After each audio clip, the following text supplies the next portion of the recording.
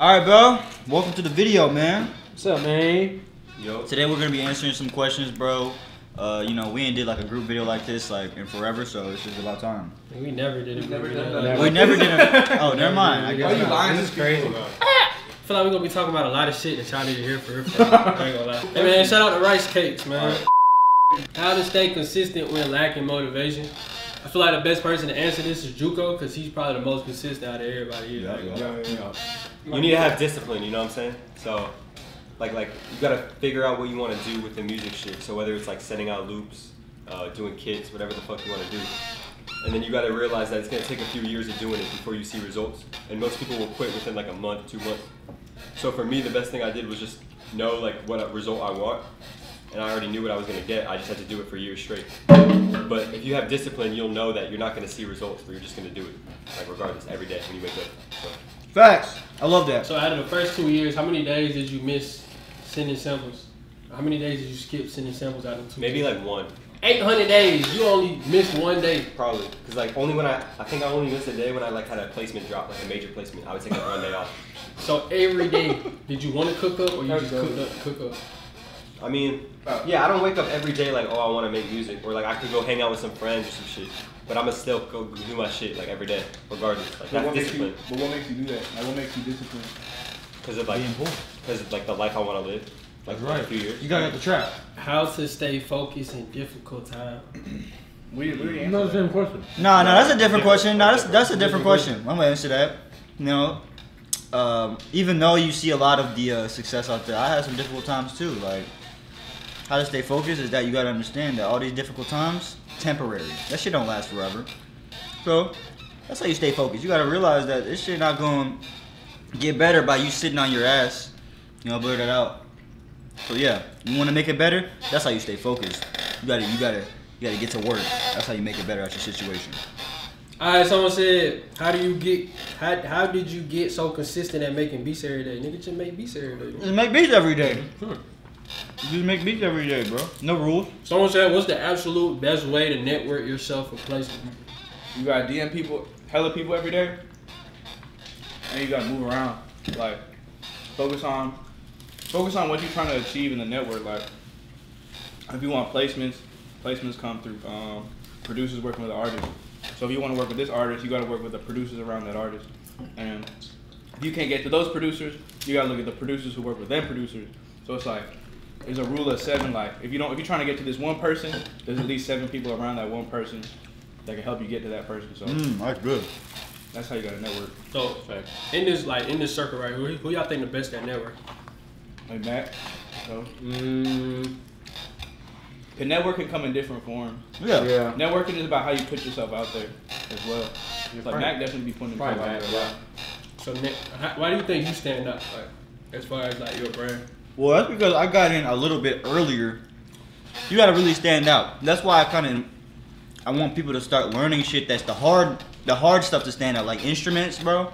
Like if you're in a big city and you're like an instrumentalist or something, like people be needing people that know how to like songwrite, play keys, play the guitar, sing. So like I stood out because like when I was doing the loop kits and the drum kits and stuff, like I just kept expanding out to like YouTube and Instagram and stuff like that, and I just kept it going. That's for me. So nowadays, what I just said, like standing out using those increasing your value using stuff that not a lot of producers are doing right now, at least. So I got a question. With everything y'all know right now, if you could still go back in time and still know everything I know, like what y'all didn't know, like if you were starting from scratch today, what would you do? So the first thing I would do is just get fired. Like I'd spend a whole year on just like getting great. Like spend at least a year on just the music, not even worry about like networking with people or like reaching out to people. And then once my shit's like at that level where at least it's like to the point where like I'm confident and I know people will go fuck with it, I would just still get better, but like split my time up to like start reaching out to everybody. Probably start with like other loop makers that aren't that big, but are like starting to land records. But just still reach out to all the big guys. But like if I'm online only, I'm just gonna reach out to all the people. I'm gonna do the reels, do everything I could, like reels, YouTube shorts, videos, just do everything. But I realized after a while that if I focus on one thing, I could get way farther in that one thing. But I started just trying everything else because it built my brand up.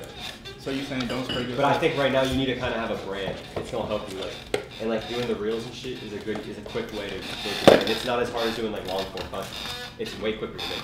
Okay, but on the real though, listen, this is what I would do. I would do everything he just said. But like, here's what I would do. Instead of doing everything at once, I would kind of take time to split up and make a schedule. Like one day I may have the whole day to make content for YouTube. And then most of the time, like most of my days, I'm gonna make music, obviously. But I would just choose specific days to really lock in on something like huge, like if it would be, whether it be YouTube or a sound kit company or like making a bunch of content. I would do it all in, like I would take a day. Like I would say like 2 days out the week to really lock in on something that's like gonna be time consuming. But like the little stuff like practicing instruments, I would do every day. Posting a reel, like I said, that could be knocked out in one day. But you could do like a reel, you could just record a reel a day. Oh, okay. Dude, listen, schedule it out, bro. That's the biggest thing. Like, Yeah. schedule your weeks Split it out. up. Yeah. That's how you do everything at once. Fuck with it. You just gotta have value. You always gotta provide value. Like you can't assume that people gonna want to listen to your beat. That's really what loops is like a cheat code, because like you could get to these sessions and it could be all the drummers, and then they could be like, damn, who got some loops? They gonna always want to use your shit because like they rather, instead of using someone's random, the business shit, when they really this and that. But getting in rooms is like, sometimes I'll be offering folks like, if you want to link it with a drummer, you be like, yo, like you ever need to be in sessions, I'll cook up from scratch and you make the loop, and then you put drums on it, Sometimes you can work like that. Like it just depends. You gotta build relationships. Everybody just trying to like, let me send loops. So you think just getting a nigga email spamming him ain't enough? Yeah, it ain't enough. I feel like not right now. Nah, man, I feel like you gotta really have a connection. You gotta have a connection with that dude, man. Like all the people that I locked in with, I'm more than just a sample maker now, bro. Like now people ask me for unfinished beats. Like now people invite me to the studio because my samples were so good. They're like, what else can this dude do now? If your samples are super crazy now, that'll be fire. But sometimes, bro, here's the problem. Like a lot of y'all sample makers jump into this stuff instantly without honing your craft first, bro. You gotta really get good first. You can't, like, first impressions matter. Like if someone were to send you some terrible loops and you never heard them before, you're like, I'm never gonna open up this shit again. Or at least a year later or something like that. Bro.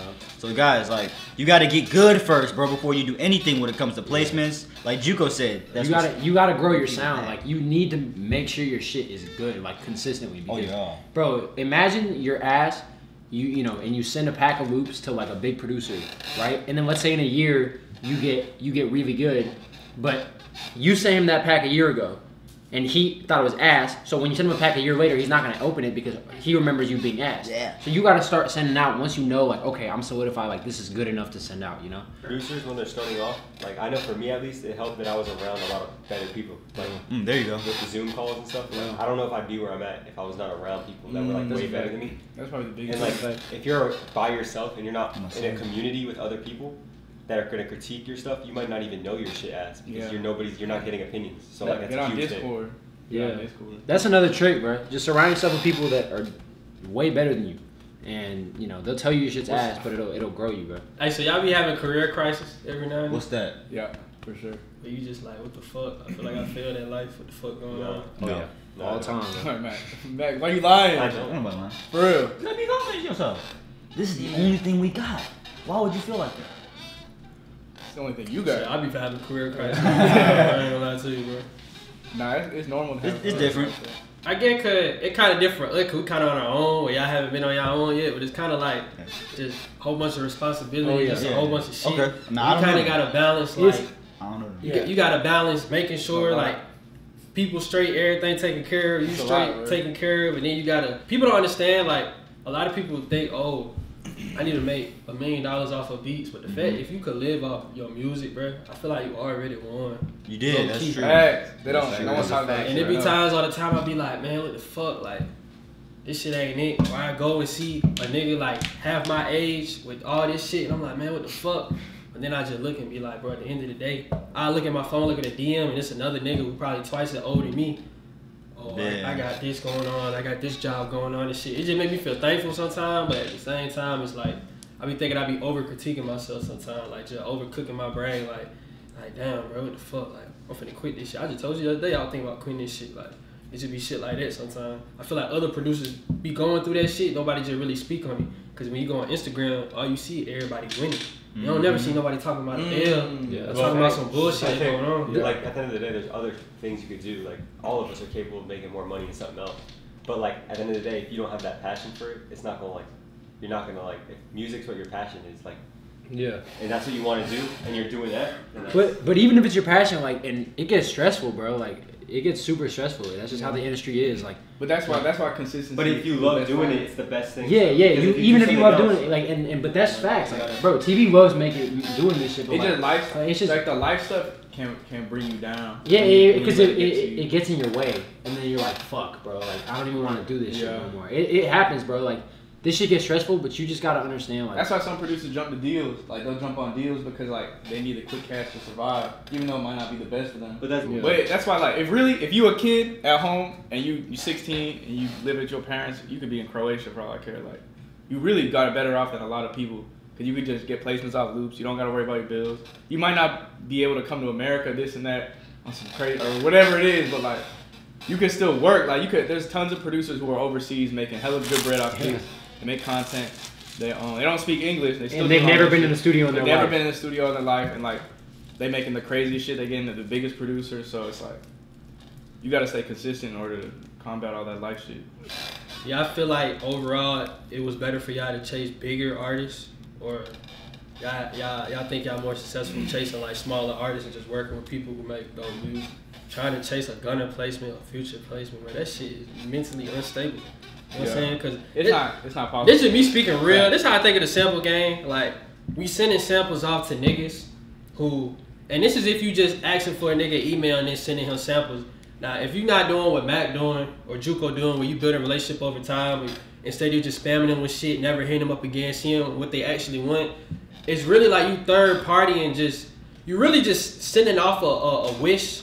Like, you sending off a goddamn GoFundMe account when you send out the samples and like, bro, please pick this. Please fund me type shit. And that's what it really is, bro. It took me a while. Like, I'd be like, damn, this nigga not fucking me and shit like that. But it'd be like, at the end of the day, when I actually see these niggas' emails, bro, these niggas got thousands of emails, bro. Oh, it's bad. Bro, what the fuck made me stand out from everybody else that's sending loops? Especially if I'm putting fucking Lil Baby, Guitar, Dark. Everybody else putting that in their fucking loops, bro. So, like, notes. I don't know, bro. I just feel like the biggest lesson I learned this year from sending samples is just tone it down from like not even spamming, but just make what I do more personal. You know what I'm saying?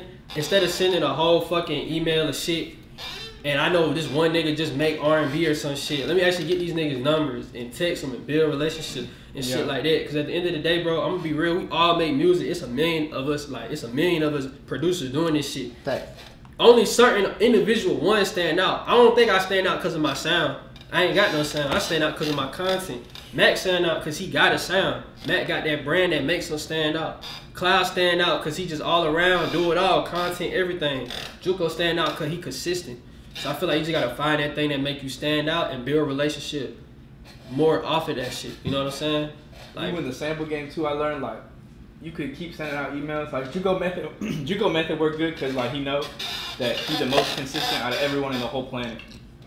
The whole planet. That's why he missed one day. Because theoretically, all them other producers not gonna send out every 365, right? So if Juco statistically send 364, his chance of being always seen is way higher than everyone else's because he's every day in that bitch. But guaranteed. It's like that's one way to do it. But if you don't want to be sending out every day, you want to build your brand on Instagram and network and show people like you moving around. Are you in LA? Are you in Atlanta? Are you in Miami? Working with these artists. And when people see that, like, okay, cool. People are like, oh, I fuck with your beats, bro. I fuck what you did with this person's song. You make loops? Yeah, I make loops. And then you text loops. Like, I noticed with texting loops, like, you could send people and they're going to see it on their phone. They're going to listen in their car. In the email, it's like you only really listen in the studio or you at home. But you might text them something. They might hear your loop and be like, oh, that's hard. Like, I'm finna cook up when I get home. Then they're going to text you later. Yo, I need more shit. I need more shit like this, this, and this. So now you actually feel like at least your samples are going somewhere for a purpose. And, like, it's not just, you're not just sending out, like you say, GoFundMe, like, just praying for some shit to happen. Like, at least you building up a network with them folks. And then since you've been sending these people, texting them loops, they might be like, yo, you in the city, like, pull up at this session, da-da-da-da. Because they know you. You're not just another email in the thing when they're in the studio, like, going through shit. There's another name. What would be the easiest way to live off of music? I think the easiest way to live off of music is becoming a content creator. Like the quickest way? Yes. The quickest way, you sell something. You sell something. Content like, at the end of the day, entrepreneur. It don't matter what you do to make Like if you're a producer, there's different revenues to make money. But in order to make money off that revenue, you need traffic. In order to get traffic, you're gonna have to need content, bro. That's facts. So if my number one factor, like if I had a to-do list and it was 3 things on there every day, and 1 is the highest priority to 3, my number 1 would be content, cause that's traffic. You have to understand YouTube, you don't have to invest any money to put the video out there. It's all for free. You can film it, edit it, and put it out there. In exchange, someone watch it. If they fuck with you, they support you, they buy your whatever you selling. You see what I'm saying? I just got a big placement. What should be my next move? Lawyer up. Lawyer up? To a lawyer. Lawyer up, y'all. Go on Instagram and type in music lawyer. Alright, someone said, what's the wildest experience you had with an artist for everyone? Hey man, so listen, one day I was in the studio with the artist, bro. Who's the artist? You're not gonna say? Nah, it was a girl, right? And we was like really late. It was like 3 a.m., bro. You know what I'm saying? I had to make, you know what I'm saying? You're lying. You already know. You're just lying. Like, that's just not true. That's cap. You cap. Oh, you mean for real? You cap so hard. What? So what do you mean? You know what I'm saying? Alright. Bro, Hey, you- Alright, Alex. Someone said, what are some hardships you guys went through before getting to where you are today? Some hardships for me, man. Like I had to deal with some family issues, man. Like I did actually deal with a lot of that. Not that many people know, bro, but I don't really come from a stable household like that. Like I've been moving around most of the time, most of my life. I had to deal with a lot of divorce, and even to this day, I still deal with family stuff. So that's kind of a hardship that I deal with, bro. But that's really it. It wasn't never really like a consistency or like that's what got me to be consistent motivation to really change that situation of mine. And I guess leaving school and being lonely, bro. I was like hella lonely, bro. Like my girl left me and stuff, bro. So, I was like, dude, I was real lonely, bro. And I was just watching anime, bro. Like it got bad, bro. So like that. Of course, we all have hardships, bro. But to get to this point, you know, we just try to look at it and be like, man, you know, now I live a pretty good life, you know, better than 2 years ago. And so we just gotta keep on going, bro. I'll compare myself to people. Just like I'll see somebody, like what TV said, like seeing a dude younger than you that's doing 10 times better, like that shit demotivates you. Is that a word? Unmotivates? That shit unmotivates. Yeah, demotivate. Demotivate. That shit demotivates you. And What? is that a real word? Yeah. Like mentally taxed. Yeah. And I don't know, bro. It's just like my hardships. I don't know. It's just like like personal, like family shit. But I also. It took a while to convince my pops, you know, like this music shit, but like I have pretty supportive parents now. I feel like when you have supportive parents, it makes this shit a lot easier. Like, you know, so I don't know. I just think it's mental shit, but you just go one day at a time, you feel me? And you'll get to where you need to go. You just gotta push through that shit. You gotta say fuck all that shit. My parents did not want none of that shit. They didn't want me spending none of my bread. I didn't listen to them. I came to Atlanta, I did whatever I wanted. You gotta ignore them. Like if people don't fuck, if no one's supporting you, you gotta just keep doing what you're doing and just believe it. Especially if that's you gotta be your main support system. I say take the risk, bro. If you got supportive parents, exactly, like the worst thing that can happen is you go back to your supportive parents. Yeah. So you still straight. You see what I'm saying? Like a lot of people too, even for the older generation, like folks who are like want to do shit that we do, and they 5-6 years older. Like you could be just as big and just as successful. It's just you gotta take the risk and avoid all these distractions that life will throw at you along the way. Because it's not gonna be easy until you put in them 2-3 years of work, and it's gonna pay off. Yeah. But until then, you gotta deal with all them distractions and money and life and all this shit. Whatever you got going on, like everyone got their own little thing, so you gotta keep going. Any tips for creating content? How to grow? Make what you want to make. Yeah, make what you want to make, bro. Like, and be consistent. There's nothing wrong with making videos once a week because Kavi does it. He does very well. So just focus on giving your best to one video every 7 days and put it out there once a week. Don't focus on algorithm. Don't focus on none of that. At the end of the day, if you got your brand is on point and you kind of like building into your own type of brand, own type of sound, you'll be straight. You feel me? Like, just make content. Keep it consistent. Keep it. Go on a level where you know like you could keep up with it. If you want to, I'm gonna upload every day. You only gonna do that shit for 2 weeks. Don't do that. Just like upload once a week and keep it consistent. Maybe do that shit for a year. Then kind of up the load with this shit. What the fuck wrong with y'all? Really? He's right about that, but I will say something. Like he is so right about the quality of your stuff, bro. Like honestly, I used to think like, oh, okay, quantity, bro. Like push, but dude. Like, if you're trying to hit the algorithm, even though you're not supposed to focus on that, you still want to hit the algorithm, make sure your stuff is performing as well as it can.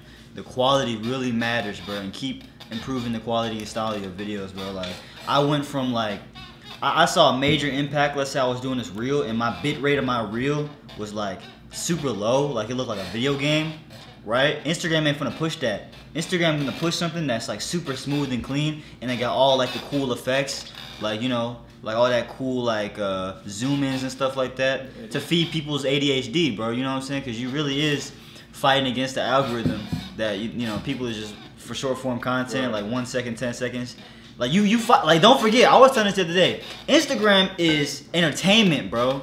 So even though you're a music producer, a little moving FL screen with a sample ain't finna really get, like, people attention like that. Like, I mean, it could, though, unless it's, like, some super crazy sample, like, if you're, like Ladoni or something, like, you got this cool guitar, like, cool X loop or something, bro. Like, it might get the attention of people, but, like, it's entertainment, bro. You gotta kind of mix it in, too. Word. So if you want to make the content, bro, make sure you got all that quality on down, too. So, like what Jesse said, bro. Oh. Alright, what's that, bro? Hey, bro, to add on, bro, I think, and this is just general about the whole video, I think one thing that would help a lot of producers is find yourself other producers, and this don't have to be producers who, it don't have to be niggas in your city, bro. Like, because we in an era where you have access to the whole world on your phone, bro. Find producers, find a community, or find a group of friends where y'all can work and grind together. Find producers who got the same goals as you, and just work together on them goals. Where you ain't gotta do every fucking thing, you ain't gotta collaborate on every fucking thing. But when you working around people who, one, that's better than you, they gonna make you better. Two, if they more consistent. I mean, you are who you hang around, bro. You know how people talk about females? If your girl or this girl you talking to hang around a bunch of hoes, ain't no way that bitch I got no, bro. She's just like her friends. It's the same thing with your partners, bro. If all your partners better than you, bro, that shit gonna motivate you to do better. All these niggas 2-3 years ago, bro, I was way below these niggas at a sound level, and I was like, bro, how the fuck do I get my shit up? So I had to literally, like, learn how to make samples, bro. And being around these niggas every day taught me how to sing, how to be consistent. This nigga gave me every fucking sound selection sauce I needed. This nigga gave me ways to really actually build myself as a brand, how to work room with niggas. This nigga helped me make samples. Like, these niggas make me better. The bottom line and the main thing for this video, bro, to be successful, bro, because we all living off of music right now, bro. If you're trying to live off of music, bro, you need to have consistency. You got to have stuff that makes you stand out, and you just got to be able to have a hard determination for this shit, bro, because there's a lot of people that will just fall off, bro. They have some of the best shit ever, but they just, you know, how many producers that we know back in 2020 that was going crazy, and just because that was going crazy, you know, all these cool sample makers, all these cool collectives, all these cool placements, and it just died down. It just died out because of their goals, and it wasn't believing in themselves, bro. Like, you gotta really fucking Life is not gonna wait on you and pull its punches, bro. So you gotta hit that shit hard as hell back. This is another thing. Don't believe everything you see on Instagram. Yeah. Bro, tell me why I was just about to say that, bro. Y'all always like, how you make a living off music? How you make a living, bro? I don't know if y'all know, we do not live in mansions. We all, like, you gotta understand that usually this shit come with time. Like, you're not finna get Southside money or Boy Wonder type money within the first 2 years of producing.